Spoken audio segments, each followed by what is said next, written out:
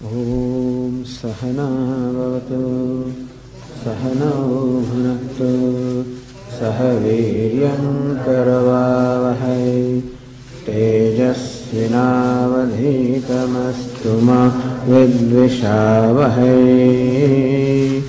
Om Shanti Shanti Shanti.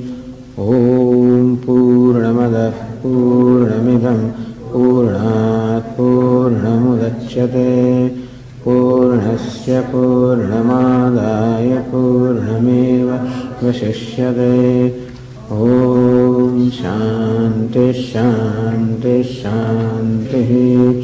Shruti Smriti Purananam Alayam Karunalayam Namami Bhagavatpada Shankaram Lokashankaram Shankaram Shankaracharyam Keshavam Badarayanam Sutra Bhashya Krutau Vande Bhagavantau Punah Punah.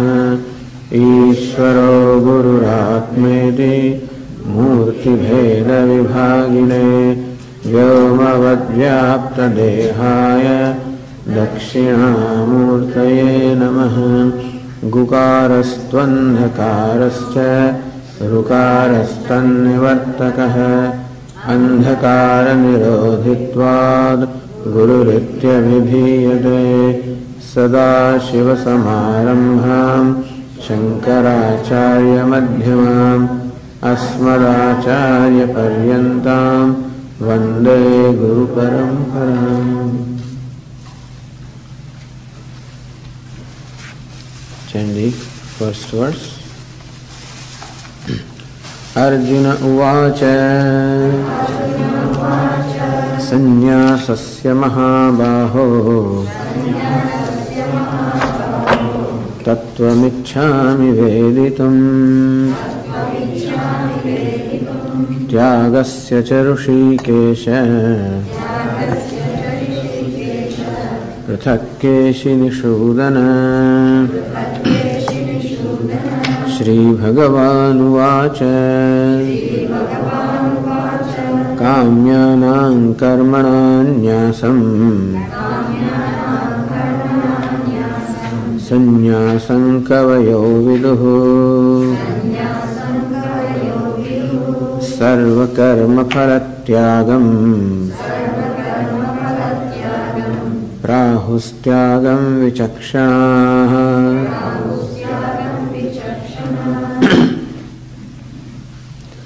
So Arjuna wants to know what is the truth about sannyasa, what is the truth about tyaga. Lord Krishna says, Kamyanam Karmanam Nyasam, the renunciation of all desire prompted action, Kamya karma. Yesterday we talked of several kinds of karma, but let us say that all the actions that we perform can be broadly divided in two categories. Actions that are performed in the spirit of duty and actions that are performed to gain some material reward. So these are you can say these two actions are there. Those actions performed in the sense of duty are called nitya naimitika karma, the daily and incidental obligatory duties. You can call them religious duties. So religious duties and secular actions. This is the way also that our actions can be divided. Now you said also when Lord Krishna answers Arjuna's question and talks about sannyasa renunciation, surely it is not the renunciation of the highest nature where one is spontaneously renunciated by virtue of knowledge, what we call vidvat sannyasa or jivan mukta, one liberated in living, while living, which is the goal, and it is not that renunciate that is talked about. Or even the renunciate, the one who has renounced all the actions and now dedicated one's life just to the pursuit of knowledge at the exclusion of every other pursuit.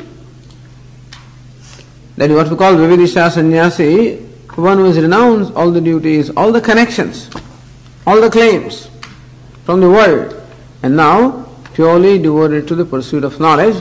So there is another kind of renunciate that is also not referred to here. But the first kind of renunciate, the one who is performing his duties and in the spirit of renunciation of the rewards that come by performance of duties. So karma yogi, so one who is performing actions in the spirit of offering. So that karma yogi is being referred to here as a sannyasi. So in fact it is called gauna sannyasi. Gauna means in a secondary sense, in a figurative sense, it is called a sannyasi, not in a primary sense. But Lord Krishna seems to like him a lot because even though he does not appear to be a sannyasi, in the spirit he is a renunciate. He is a renunciate to be renunciate. And so, surely when one lives the life of karma yoga, the life of performing karma actions in the spirit of offering, surely he will become a renunciate, a true renunciate in course of time. Or the one who is true renunciate today must have been a karma yogi in the past, and the one who is a karma yogi today will become in course of time a true renunciate. And thus replying Arjuna's question, Lord Krishna said, some wise people say that renunciation of all the desire prompted actions is called sannyasa. Other learned people say that the renunciation of the fruits of all the actions is called tyaga. Yesterday we explained that what's the difference between the two definitions. Either you said if all the actions are divided as religious actions and the secular actions, then the first opinion is that only religious actions should be performed, all secular actions should be given up. All desire prompted actions should be given up. Meaning that the desire prompted actions do not have a play. The actions that are conventionally desire prompted, conventionally bring reward, like doing a business and working and things like that, so which we know are going to actually bring a material reward.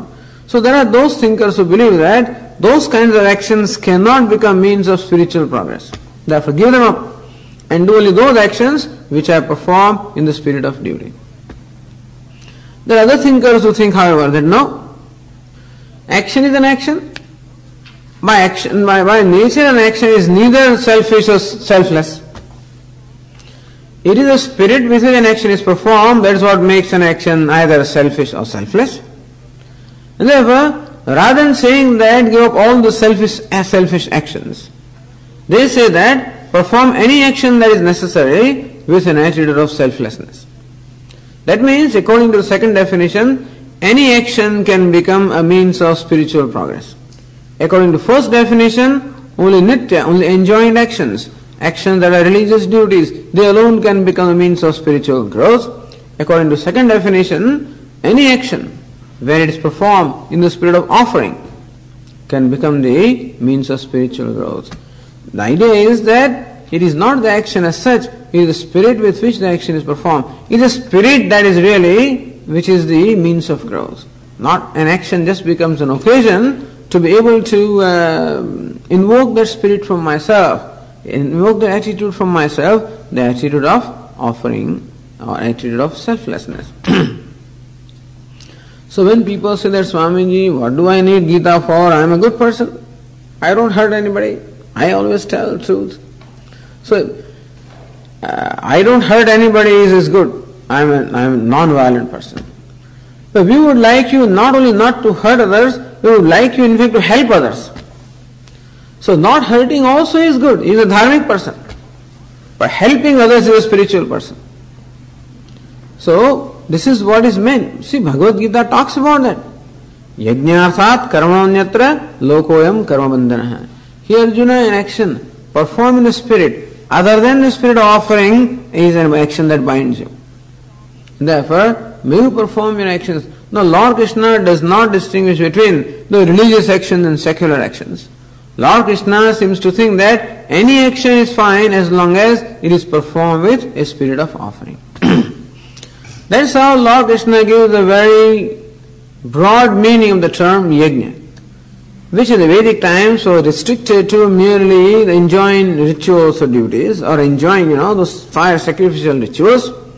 Lord Krishna gives a very broad meaning and says that the spirit that is involved in performs those rituals, the same spirit of offering or worship can be brought into any day-to-day activity, and therefore a prayerful action, an action performed in the spirit of worship, an an action performed with humility, an action performed with an awareness of the benefits that I have been gaining, and therefore an awareness and therefore a sense of gratitude that arises, all these actions become. So it is this spirit of gratitude, offering, being useful.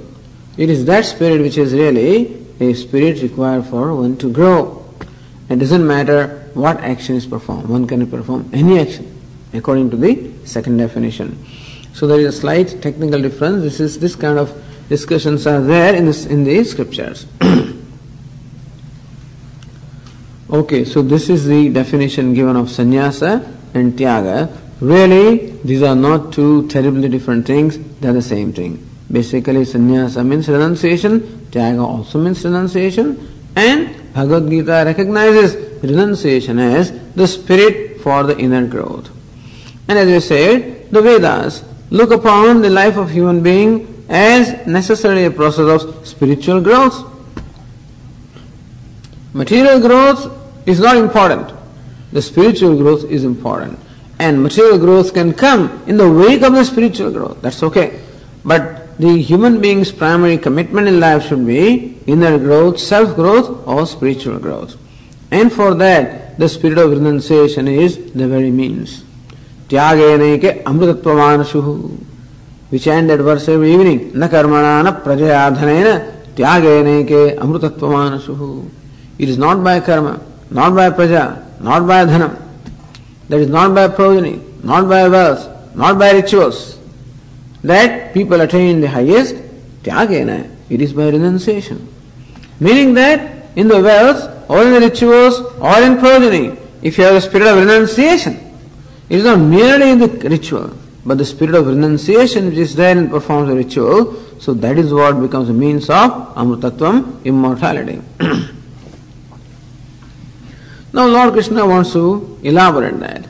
And Lord Krishna is more interested in how to bring about the spirit of renunciation in the day-to-day life, in the working person's life.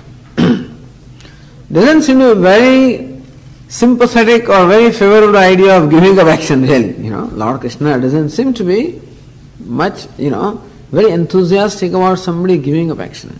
He thinks that continue to perform action, continue to contribute, be a useful person, participate, don't drop out, don't withdraw. That doesn't mean that one should never withdraw. The time always comes when the participation can be done in a different way. So spirit of participation in the first phase is by way of doing things. In the spirit of participation in the second phase is by way of knowing things. There is also a spirit of participation. So some people who are very rigid in believing that karma means only what is done at the physical level, that rigidity is not accepted by the scriptures, that participation or contribution can be there even at the level of knowing, at the level of thinking or knowing also you can contribute or participate. Now Lord Krishna wants to answer the second question. Tattvam ichchami vedutum sannyasasya tyagasya cha. I want to know what is the truth of this sannyasa. So I want to know the nature of sannyasa, nature of renunciation. What should renunciation mean? And in order to explain that, Lord Krishna first starts with what we call Purva Paksha. Purva Paksha means the opinion of the opponent. What is to be refuted? So in the third verse, in the first line, Lord Krishna presents the opinion of those which requires to be refuted. Because those people also are great thinkers. And they may have large following, who knows? And therefore, people are likely to be influenced by those opinions, and therefore Lord Krishna states the opinions of those people and shows and tells how that is not right. So let us go to the third verse. Tyajyam doshavadetyeke karma prahurmanishinaha yajnadana tapah karma natyajyamiti chapare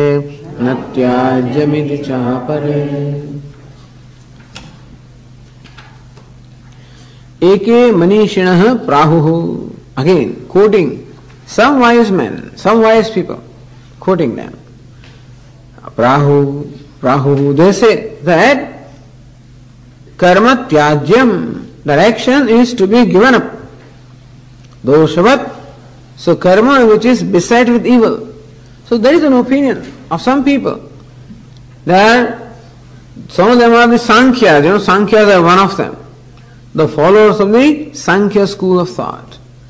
They are one of those believers, those who think in this way, that every action is beset with an evil.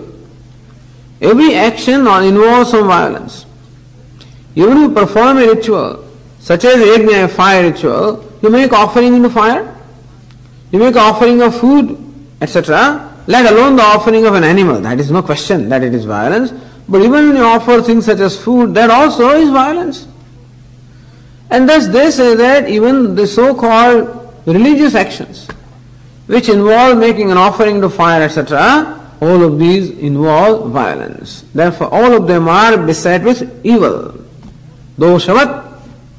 Doshavat means, so, dosha asyastiti, the one that is possessed of dosha, a defect or evil.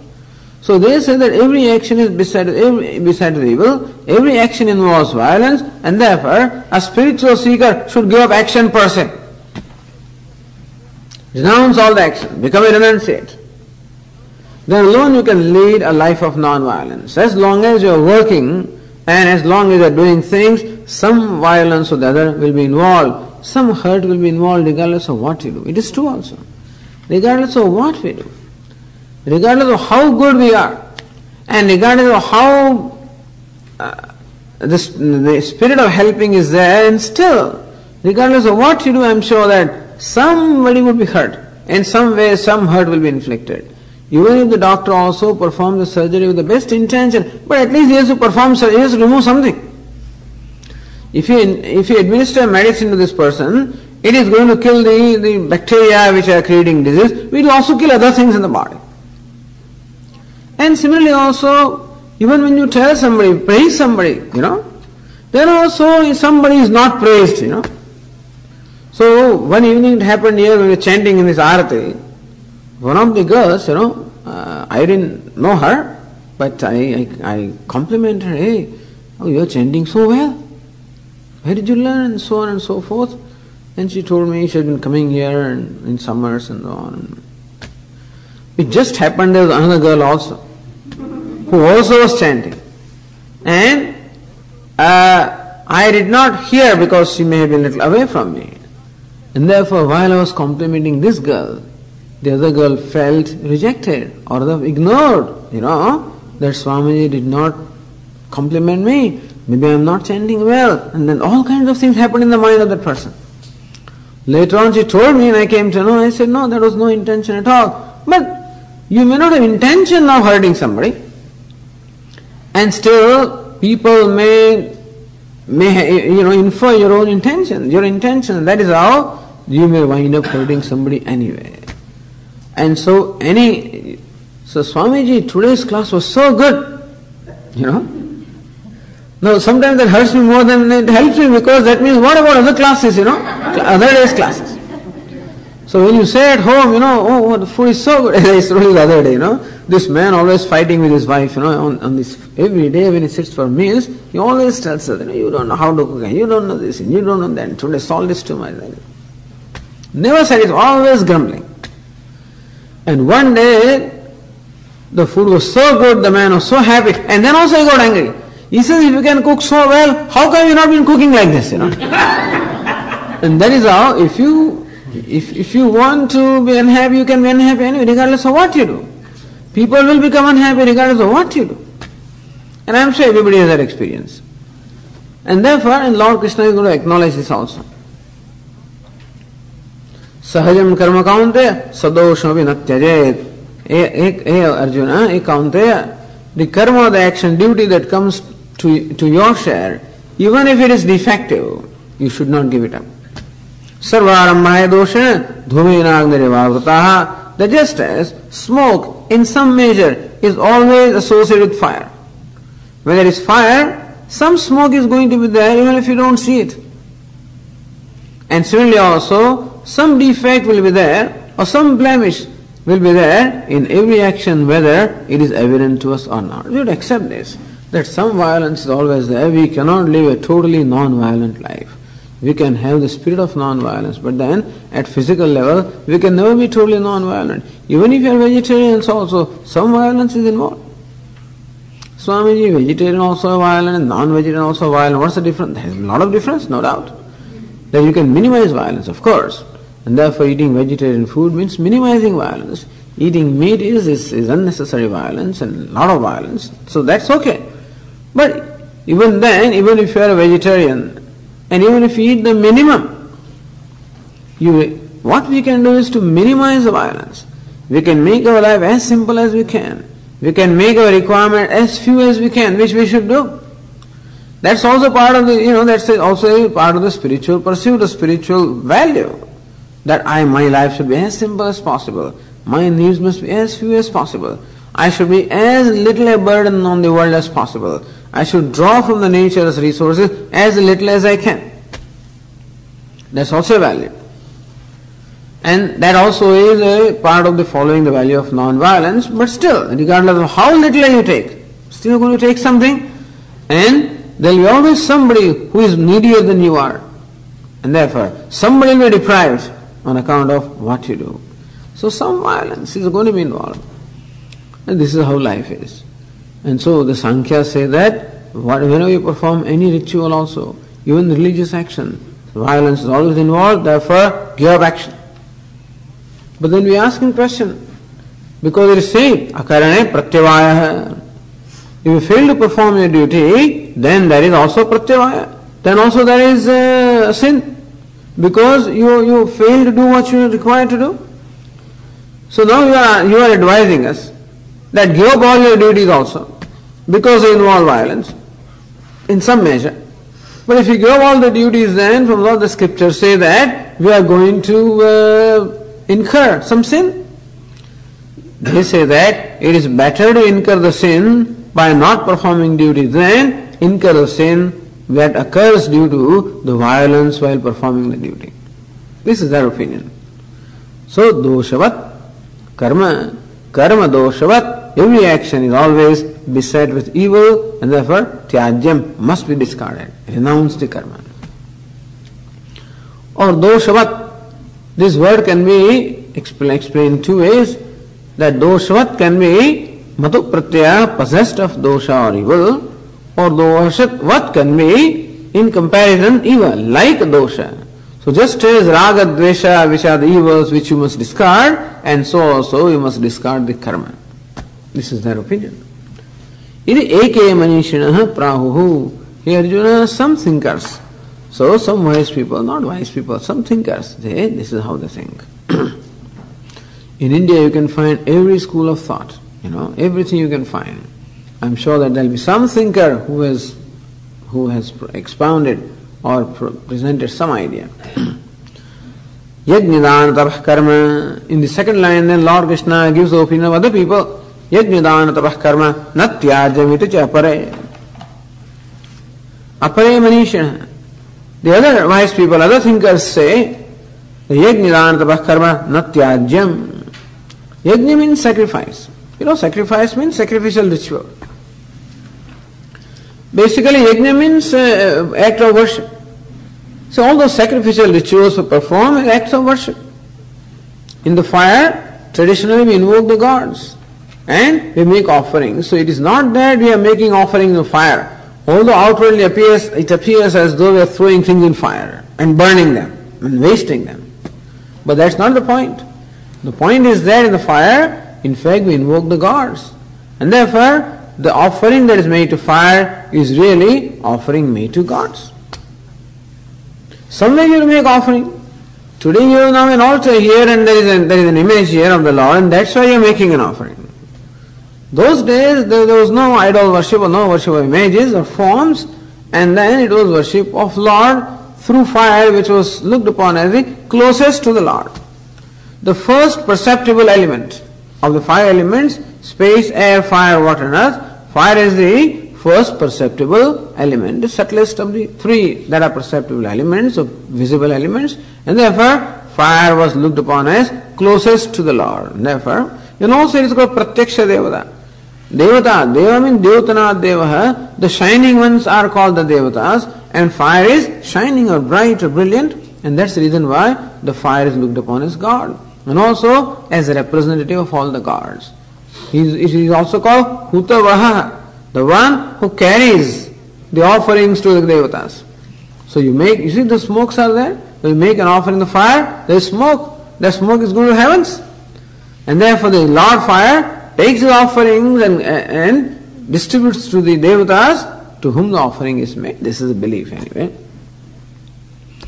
So understand that the things are not thrown in fire, they are offered to God. So yajna here stands for any kind of rituals or any practices that are done to worship Lord. So those days it was yajna. These days it can be anything. It can be the Abhisheka, Rudrabhisheka. It can be anything that we do. All of that will be in the category of yajna. That is an act of worshipping God. Dana. Dana means charity. That means awareness that there are those who are needier than I am. Recognition of the fact that there are people who are needy. Recognition of the fact that I am lucky or I am fortunate that God has gifted me various things, and therefore I possess something more than what I need. No, Swamiji, I don't even have enough for my need. But anyway, they are needier than I am. And so I possess more than what I need, and in the society there are people who are needy people, and therefore it is my duty, sacred duty, to help them. That is how dhanam, or the spirit of charity, comes. Really, that way you can give up everything and still it will never be enough. So Mahatma Gandhi could possess nothing. He says, how can I wear even clothes? 2 pairs of clothes, upper and lower? There are people who are naked. And therefore, he could only justify putting on the lower, not even the whole cloth, just half cloth, just loin cloth, that's all. How can I eat sweets? How can I have a feast? When people are starving. So he could only justify eating the millet bread and spinach. That's all he could eat. So this was his interpretation of what non-violence means. In his case, non-violence also meant that not taking more than absolutely minimum from the resources of nature, because you take more than what you minimum require, you are depriving somebody who is needier than you. But anyway, so dhanam is reaching out, an action of reaching out. And dhanam need not only mean the money, which is of course the principal way of helping people, but in any other way. Whatever it is that God has given me, it is possible that I may not be fortunate enough to possess a lot of money, then I may have something else. Whatever it is given, some physical strength may be there, some emotional strength may be given, some intellectual strength may be given, everybody is given something. And therefore, to reach out and help. So dhanam, the spirit of charity. And tapaha. Tapaha is what? Austerity. So at the personal level, austerity. A deliberate self-deprivation, I would call it, What is an austerity? A deliberate self-deprivation. That I have food, but then I deliberately refrain, I abstain. So abstinence. Abstinence from pleasures. So this is called tapaha, austerity. The fasting and, some of the austerities are well known. Fasting is one of those austerities. An austere way of life, austerity in food, austerity in clothes, austerity in life, austerity in everywhere. Austerity means, as we said, simplest possible life. My own requirements are minimum. I draw the minimum from the resources of nature. This is austerity. So yajna. So therefore, apare manishana ahuhu. Otherwise people say that these 3 should never be given up. Now Mimamsakas. The Sankhyas say that karma should not be performed at all. That's one extreme. The Mimamsakas say that the karma should never be given up. That's another extreme. Vedantis have a problem with both of them. But these are people, there are these Mimamsakas who say that yajna, dana, tapaha. In fact, these 3 are mentioned but they actually represent what we call all nitya naimitika karmas. All daily and incidental obligatory duties are all included in these three: yajna, dana, tapa. And therefore, apare, other thinkers say that these three should never be given up. These two opinions are first presented before Arjuna. Before Lord Krishna gives his own opinion, these two prevalent opinions are presented to Arjuna. But Lord, what is your opinion now? So, Eke manishinaha prahu. Some wise people say that's all right. But what is your opinion? So, in order to say it again, Lord Krishna makes a proposition in the fourth verse. Nischayam shrunu me tatra, nischayam shrunu me tatra, tyage bharata sattama, tyage bharata sattama, tyago hi purusha vyaghra, tyago hi purusha vyaghra, trividhas samprakirtitah, trividhas samprakirtitah. Tatra tyage, with reference to this tyaga or renunciation. So interesting how Lord Krishna now uses the word tyaga or renunciation and not sannyasa. Meaning that by that the sannyasa and tyaga are not different. I need not repeat both the words all the times. We said earlier that sannyasa means renunciation, tyaga also means renunciation. Therefore, Lord Krishna uses the word tyaga. Sometimes he will use sannyasa also, meaning renunciation. So here Arjuna, with reference to renunciation, hey Bharata Sattama, so, oh most exalted among the lineage of Bharata family, me nishyam tatra tyageshnu, listen to the firm conclusion that I have regarding this renunciation. Here is the most excellent of the Bharata family, Bharata Sattama. Bharata Sat, Sattara, Sattama. Sat means good, Sattara better, Sattama the best. And Bharata, the one who is born in the family of the Bharata is called Bharata Sattama, or most excellent among the Bharata family, lineage of Bharata. Tyago hi Purusha Vyaghra. See, Lord Krishna has another address for Arjuna, Purusha Vyaghra. So, tiger among men, Purusha Vyaghra. Bharata Sattama, the one who is born, who is the most excellent in the lineage of Bharata, and Purusha Vyaghra, the tiger among men. It's not, a teacher addressing a student like that is not an ordinary thing. Teacher such as Lord Krishna addressing his student in such glowing, terms. That shows, as we said, the respect that Lord Krishna has for Arjuna, as well as love that he has, and the humility also that he has.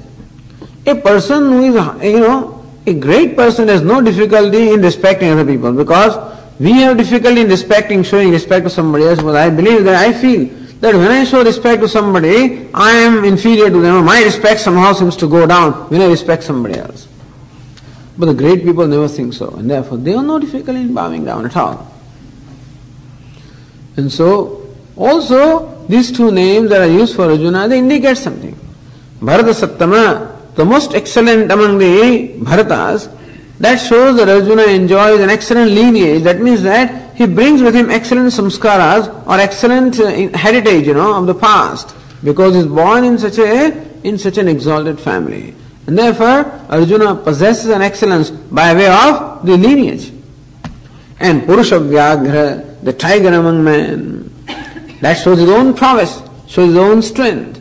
And therefore, Arjuna possesses excellence by his own achievement also.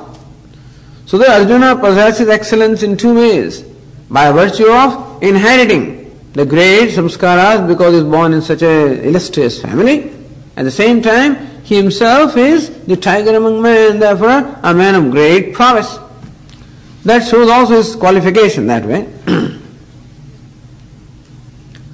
So, Tyago hi Purusha Vyaghra, he Purusha Vyaghra, Tyagaha Trividaha Samprakirtitaha. understand that tyaga requires to be understood. The renunciation is something that is required to be understood. What is trividaha? It is stated with threefold. So renunciation is stated to be threefold. Not just once, not one kind of renunciation, three kinds of renunciation. So giving away action is three kinds. Let us show you what those three kinds can be.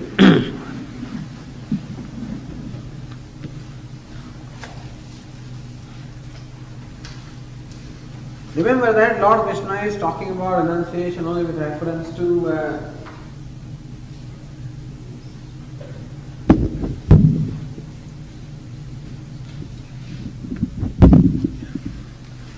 so renunciation with reference to this, not the renunciation of a wise person who is spontaneously a renunciate, but the renunciation of the seeker. Now for a karma yogi, there are these two things. Number one, there is karma and karma phala.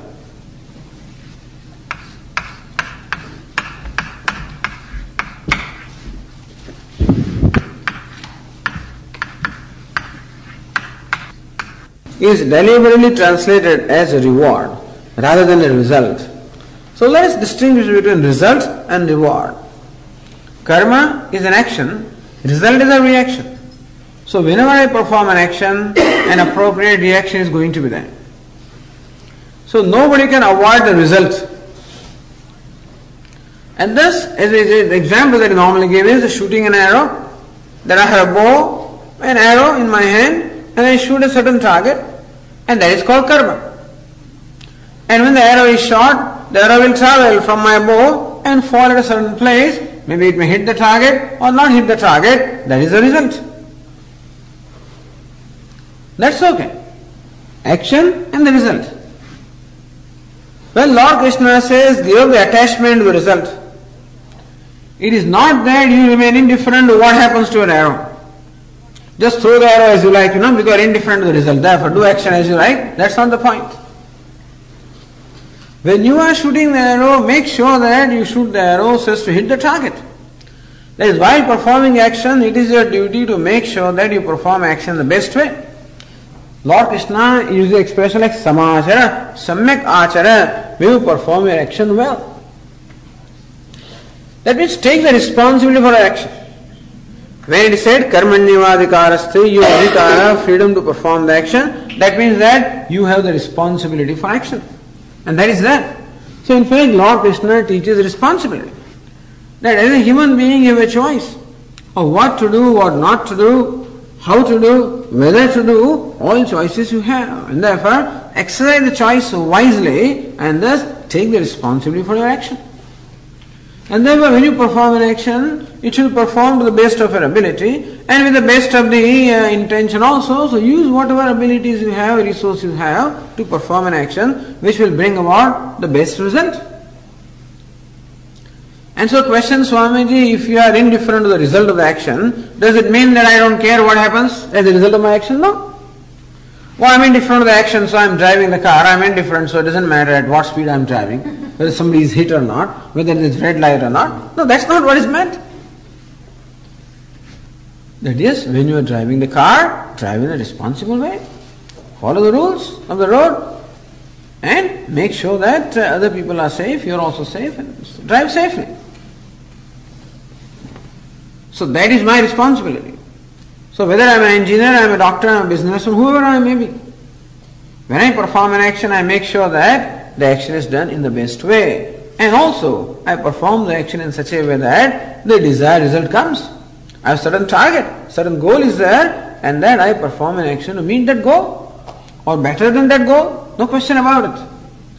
Lord Krishna doesn't mean to say that you become indifferent to the goal, or don't take responsibility, or settle with whatever comes. Not that pajama, loose attitude. That's not what is Lord Krishna teaching. And so indifferent to the result does not mean, is not indifferent to the result in terms of the reaction that comes from action. Then what is it? What is the Lord Krishna says be indifferent to? That is why we use the word reward. You see, when I shoot an arrow, and then if the arrow hits the target, then of course my action is successful. then there is a reward. What is the reward? There is a personal reward. There is a personal thing at stake there. On account of my identifying with the result, I claim that I shot the arrow and I am successful. So that is how human being identifies with the results and becomes the owner of the result also, author of the result. If the arrow does not hit the target, then I say that I failed. And thus connecting myself with the result and judging myself based on the result is what is called attachment. That's all. Attaching myself to the result. Attachment is what? Attachment is something purely mental. It's purely a projection of my mind. What the reality, the physical reality is that I perform an action of shooting an arrow and the arrow fell there. Either it hit the target or it did not hit the target. This is what we call the physical reality. Lord Krishna cannot make rules about the physical reality, but then along with that there is a subjective element involved. So a subjective element is involved while I perform the action as well as when I receive the result. While I perform the action, the subjective element involved is the attitude with which I do, the intention which I have in performing action. That is my subjective attitude while performing action. And while receiving the result also, there is subjective attitude of my identifying with the result. And therefore, number one, judging the result as success and failure, that's okay. But then, judging myself as success and failure. Swami, what's wrong with that? Well, what happens is, when I judge myself the successful person, I become the author of the result. Ma karma phala hetur vuhu. Lord Krishna says, may you not become the author of the result. But then I congratulate myself. So when the arrow hits the target, I take the credit for that, I congratulate myself. That is what we call a gratification of the ego. So understand that while I perform action, I am seeking two things, One is result, which will come by the laws of, the laws of karma, by the laws of action. Other is a reward in terms of gratification. Now, gratification can be of different kinds. It can be ego gratification. It can be sense gratification. It can be emotional gratification, intellectual gratification, but then as a result of performing action, I am also seeking a personal gratification. So this is what we have to pay attention to. Sometimes my commitment to the result, to make sure that the result is successful, is not so much because I care for myself, because I identify with the result. And when the result is so-called successful, then I am the one who gets the credit for that, and that's how I feel my ego is satisfied. My ego is gratified. This ego gratification is also what human being is seeking while performing every action. This is what we call the personal reward. What makes me disappointed? What makes me sad as a result of an action is not that the action did not hit the target, but that I did not hit the target. It's not the arrow did not hit the target. It is I who did not hit the target, and that is what makes me sad, because I judge myself as a person who is not efficient, or is not capable, who is not worthy. Even though while shooting the arrow, I was very sincere, I made the best effort, and still, rather than judging myself based on my effort, I always judge myself based on the outcome. Lord Krishna says, do not judge yourself on the basis of an outcome. If you have to judge yourself on the basis of the effort that you make. But in the reason why I judge myself on the basis of outcome is because there is always a desire for some gratification involved in everything that I perform. Is it not so? So this woman, they have invited a number of guests. She has worked very hard for 3 days, cooking a lot of food, excellent food. People came and they ate and everything, they went away. And then she says, Swami, look at these people, There's no gratitude, nobody even said one word, as the food was good, and nobody even said one word of appreciation. She is disappointed. So while cooking food, not only I want to feed the people and I want to feed them well, at the same time there is also an expectation of some appreciation. That's the subjective part, understand? That I am seeking appreciation, I am seeking gratification, I am seeking some approval, I am seeking some acceptance. This is always there. And therefore, what happens is this needy person that I am, my need always of being gratified, the need of being accepted, the need of being respected, the need of being praised, that need in fact affects every action that I perform. And that is what is called attachment to the result. Understand? Not that my commitment to see that the best result comes is not an attachment. That is my responsibility. But judging myself based on results and the personal reward that I am seeking in terms of some recognition. Swamiji, I worked so hard, I still didn't get promotion. He's disappointed. That he worked hard for the whole year is not a matter of pleasure for him. But that I did not get promotion. What's the point? Lord Krishna says, identify with the process. You work hard for the whole year, enjoy the whole year. Did not get promotion? That's prarabdha. Maybe you should change your style of work. If you can learn from the result, that's okay. But the personal reward, that element is so subtle, and we have to be very, we have to be aware of that. And that is the element that makes me sad or sorrowful. So Lord Krishna identifies one cause of sorrow, and that is called attachment. But understand what attachment means. This is attachment.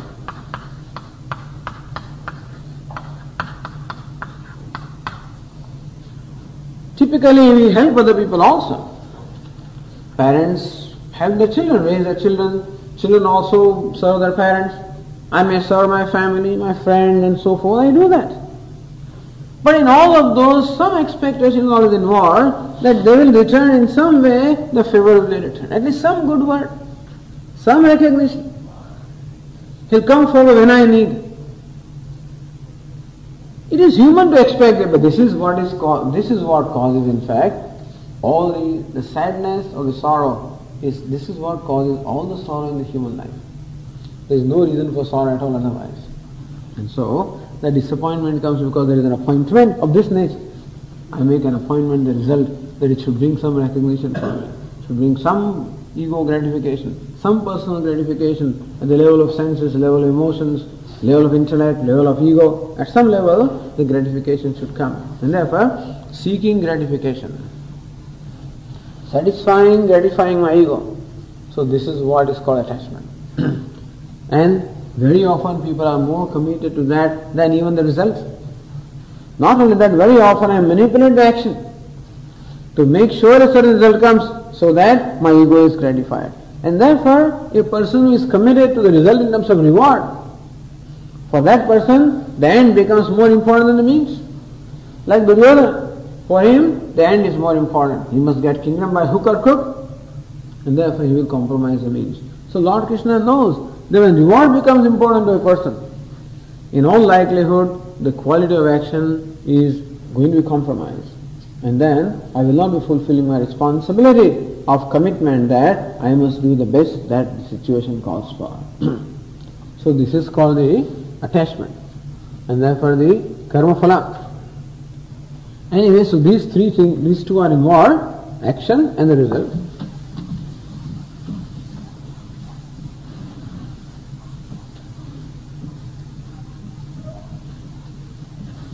Kinds of combinations are possible. Renunciation can be of three kinds now. Three combinations are possible. That one action, he renounces the reward. What reward? That personal gratification. This is called karma yoga.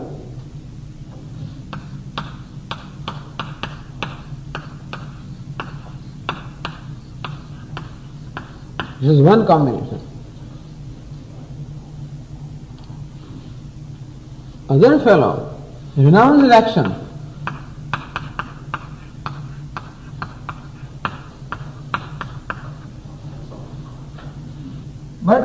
seeks the reward. So he wants reward, but he renounces action. And third fellow is that who is renounced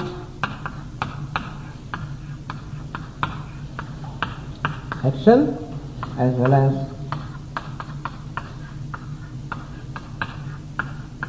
renounced the reward.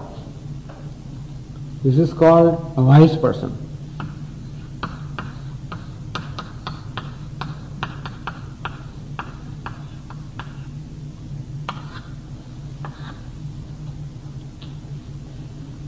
So you say, the highest form of renunciation is where even the sense of doership is renounced. So the only way you can renounce action really, ideally, is by renouncing or growing out of or letting go the sense of doership.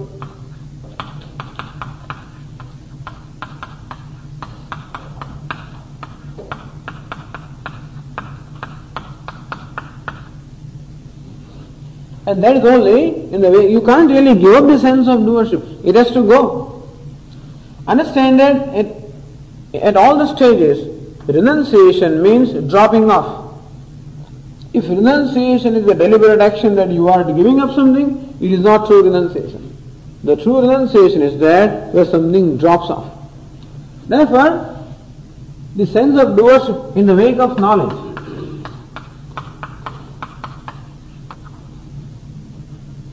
So the wise person is the one who in the wake of knowledge has renounced the sense of doership, and before that, as a karma yogi, he already renounced the attachment to the reward.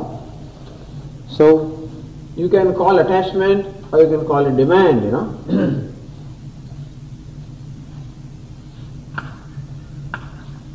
That means one who performs action without demanding any personal gratification, that's one.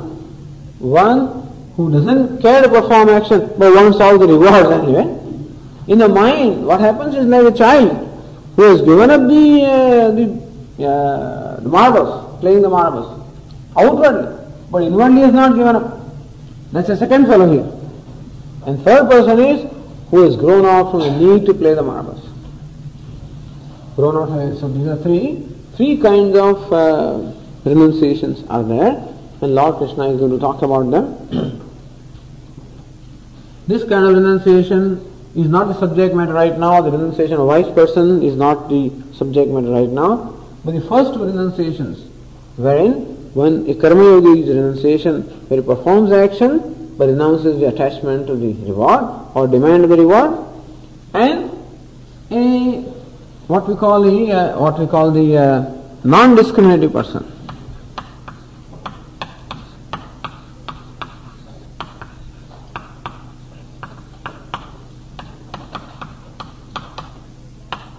In earlier Lord Krishna used the word ayukta.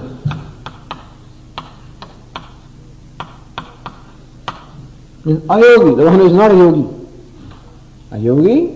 Ayogi, and a wise person. Three levels, these three renunciations are. So Lord Krishna says, hey Arjuna, understand that tyago hi purusha vyagra trividah samprakirtitah. Tyaga renunciation is considered to be threefold. And we will discuss this further, as Lord Krishna himself discusses the earlier two ones. The second person demands, not first person. Demands. Right. It should be second person. Yeah, the demand goes, he has renounced the demands. The first one has renounced the demands. Yeah. So somewhere attachment, the word attachment is not understood. Therefore we can understand the word attachment as demand, that's all. That while doing something, there is something, some reward, some gratification that I demand. This is what we call the attachment to the result. Om Purnamadav Purnamidam Purnat Purnamudachyate Purnasya Purnamadaya Purnameva Vasishyate Om Shanti Shanti शङ्करं शङ्कराचार्यं केशवं वादरायणं सूत्रभाष्यकृतौ वन्दे भगवन्तौ पुनः पुनः।